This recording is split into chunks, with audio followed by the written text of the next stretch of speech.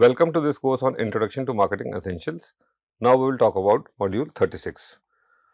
So, we are still talking about managing successful product, services and brands, and this part 4 is covered in module 36. What we will do in this module is to describe the brand value chain, explain how a company should manage the brand over time, and describe the key aspects of luxury branding. Now, let us look at what is the brand value chain. The brand value chain is a structured approach to assessing the source and outcome of brand equity. The source and outcome both, 1 and 2. And the way marketing activities create brand value. So, we will see that in figure 36.1, and it is based on several premises. The first one is when the brand value creation begins when the firm target actual or potential customers by investing in a marketing program to develop the brand, including marketing communication, trade or intermediary support, and product research, development and design. Thus, marketing activity will change consumers' mindset, that is customers' thought and feelings that become linked to the brand. So, now here we are talking of those marketing activities which will change consumer mindsets, that is consumer thoughts and feeling that have become linked to the brand. Next, these consumers' mindset will affect buying behavior and the way consumers respond to all subsequent marketing activities like pricing, distribution channels, communication and the product itself, which will affect the resulting market share and profitability of the brand. Finally, the investment community will consider the market performance of the brand when assessing shareholder value in general and the value of a brand in particular. So, this is the brand value chain. Here are the value stages. The first is the marketing program investment. Then we have the consumer mindsets, brand performance and shareholder value. Now, in between lies the multipliers. So, here you have program multipliers, customer multipliers and market multipliers. So, marketing program investments include investments in product, communication, trade, employees and other things.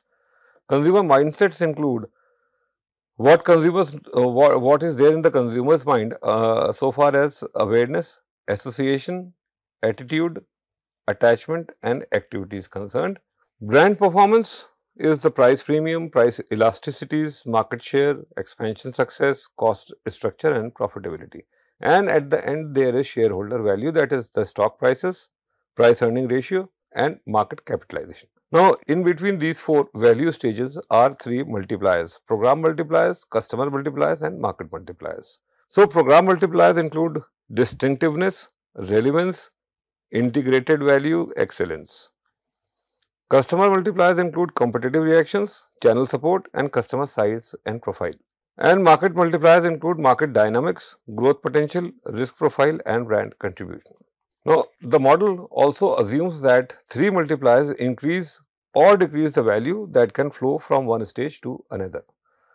The program multipliers determine the marketing program's ability to affect the consumer mindset and is a function of the quality of the program investment. The customer multiplier determine the extent to which the value created in the minds and heart of consumers affect market performance. This result depends on competitive superiority, channel and other intermediary support and customer size and profile. The market multiplier determines the extent to which the value shown by the market performance of a brand is manifested in shareholder value. It depends in part on the actions of financial analysts and investors. What is brand dynamics? Most brands don't stay the same, they evolve over time. They keep on changing over time. So, the 2 most common ways in which brands evolve are through brand repositioning and brand extensions.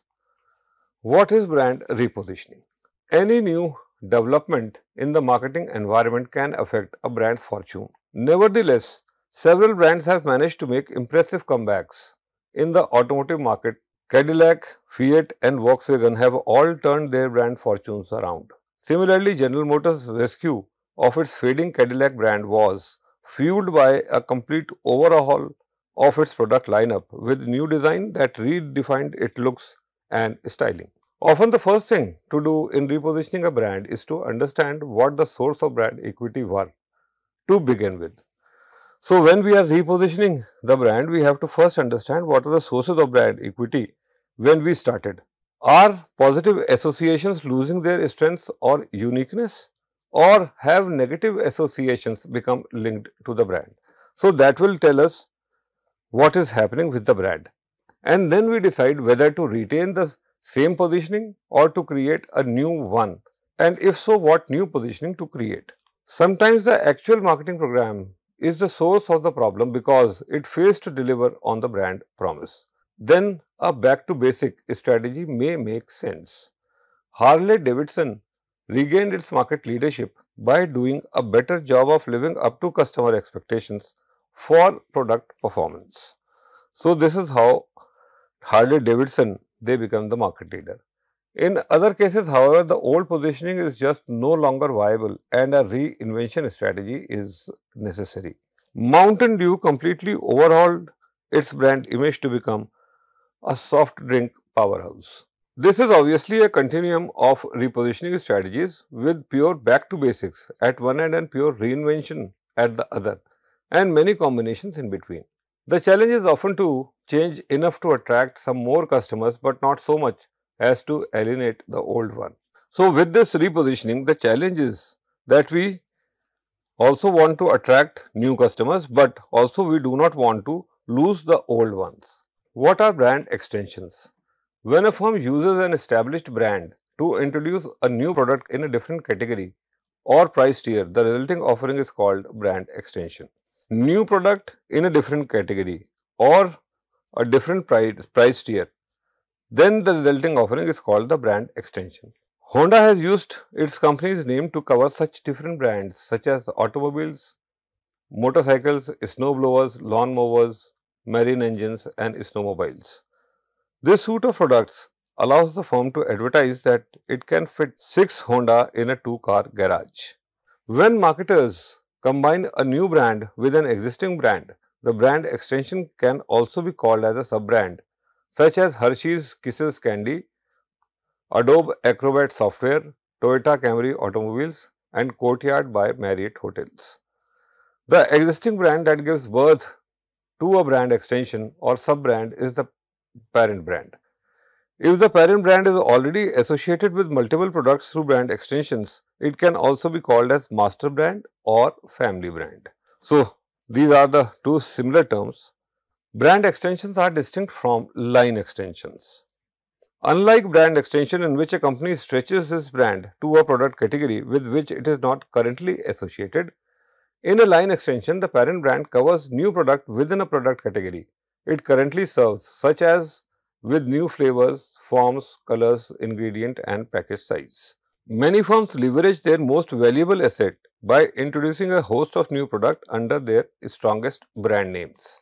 So, when to extend a brand? So, that is an important question.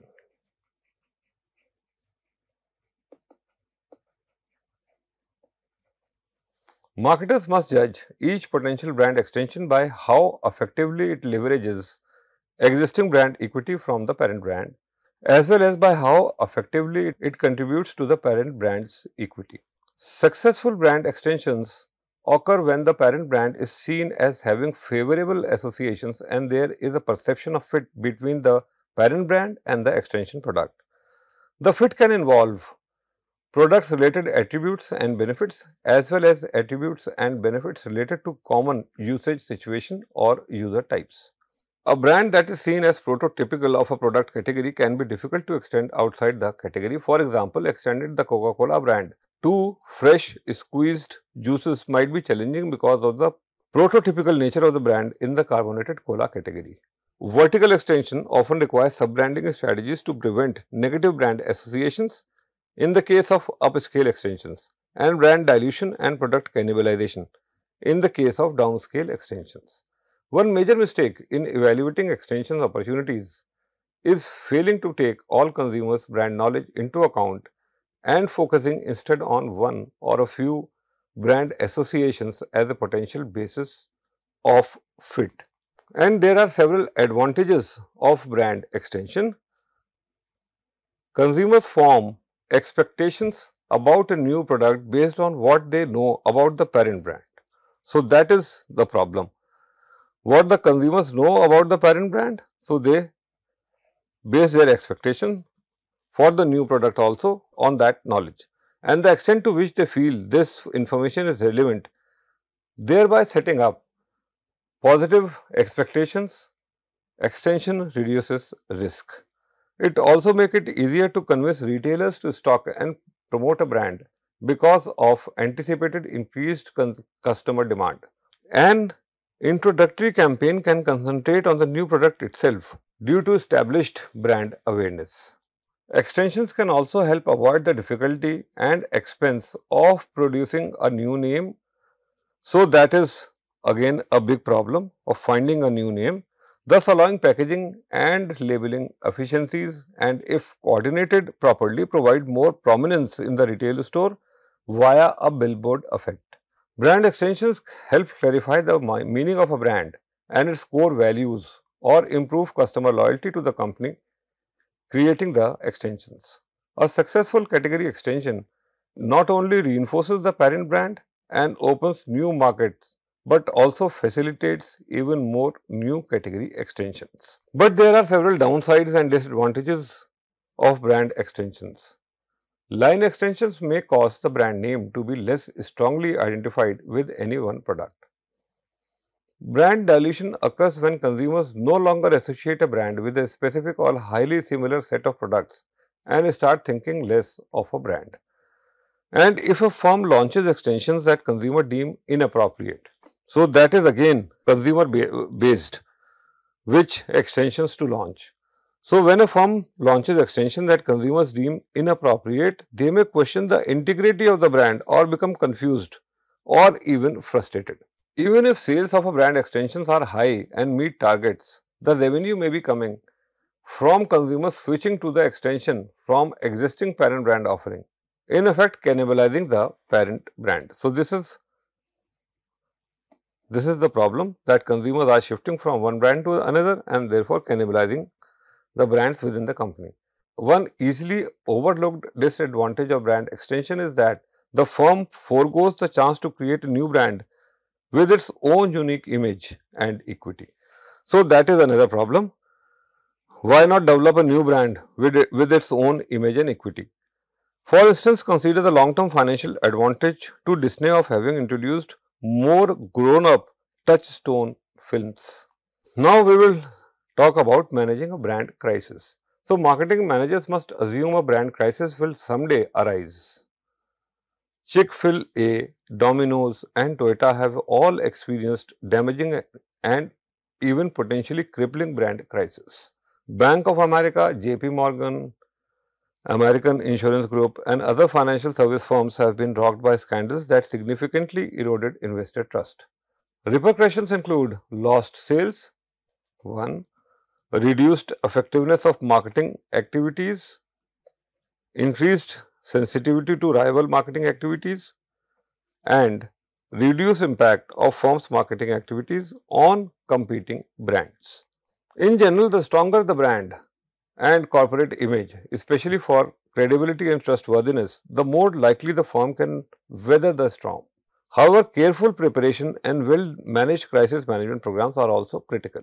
Consumers must see the firm's response as both swift and sincere. So, it is not only about being swift or only about being sincere, both of the things are to be done together. They must immediately sense that the company truly cares. The longer the firm takes to respond, the more likely consumers are to form negative impressions from unfavorable media coverage or word of mouth. Perhaps worse, they may find they don't like the brand after all and permanently switch. So that is a bigger problem.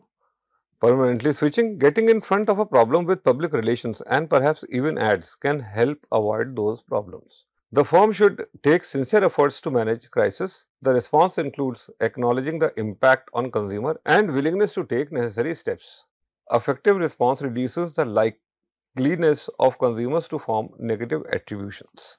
Now we will go about understanding how to construct a brand positioning bull's eye. The key to developing a meaningful brand positioning is using a systematic approach to design the different aspects of the brand in a way that is relevant and meaningful to the customer the firm is targeting. So, this is the systematic approach to build the brand. Such a systematic approach is offered by the Bullseye framework. We discuss the framework in the context of a hypothetical Starbucks example illustrated in the next slide. See also figure 36.2. So, this is the brand positioning's bull's eye. At the center is the brand mantra, which is covered by points of parity and points of differences. Then comes substantiators and then executional property, visual identity, values, personality, characteristics. So, now brand mantra is of in our hypothetical example of Starbucks. So, this is the brand mantra, rich, rewarding coffee experience. What are the points of parity? Convenient location, fair prices and socially responsible. What are the points of differences? Fresh, high quality coffee, variety of espresso drinks, fast personalized service. What are execution properties or visual identities? That is the Starbucks name, siren logo, green color. What are substantiators? Integrated supply chain, effective training of baristas, generous employee benefits. And the value, personality and characteristics, that is contemporary, thoughtful and caring. The inner circle of the bullseye is the brand mantra, defining the essence of the brand and the core brand promise. It guides the action of companies, employees and collaborators by ensuring that they have a clear understanding of what the brand should represent to consumer. Brand mantra is at the heart of the bullseye and the guiding principle for all other aspects of brand positioning. One could define the Starbucks brand mantra as a rich, rewarding coffee experience. Although Starbucks has extended its offering to include non-coffee drinks, snacks and even wine, coffee and the experience of its consumption are at the core of the brand. Rich and rewarding capture both the physical and psychological aspect of the ideal Starbucks experience. The circle around the one that contains the brand mantra encompasses the brand's point of differentiation and points of parity that makes up its positioning. Points of parity and points of differences should be made as specific as possible without being too narrow, and they should be constructed in terms of benefits the customer can derive from the product or service. Different competitors will suggest different points of differences and points of parities. With competitors such as mom and pop coffee stores, fast food restaurants like McDonald's and at-home coffee brands in mind, benefits such as offering fresh, high quality coffee, providing a variety of coffee drinks, delivering fast, personalized service can be viewed as potential points of differences for Starbucks, whereas fair prices, availability of convenient location and social responsibility can be viewed as important points of parity for the brand. In the next concentric circle are the substantiators or the reasons to believe. Attributes or benefits that provide factual or demonstrable support for the points of parity and points of differences. Substantiators are also referred to as reasons to believe because they are sometimes used in a company's communication campaign. So, these substantiators are also reasons to believe. So, why should consumers believe what the company is telling them? So, that comes from substantiators. That is the reason to believe. Starbucks integrated supply chain, extensive training of baristas and generous employee benefit programs are among the factors that enable it to substantiate its positioning. Finally, the outer circle contains two relevant aspects of brand positioning. The first involves the brand values, personalities or character, intangible associations evoked by the words and actions that help to establish the tone of the brand. So, we are talking of brand values, personality and character. These are the intangible associations. For example, for Starbucks, one might think of a brand as contemporary, thoughtful and caring. The second aspect involves executional properties and visual identity.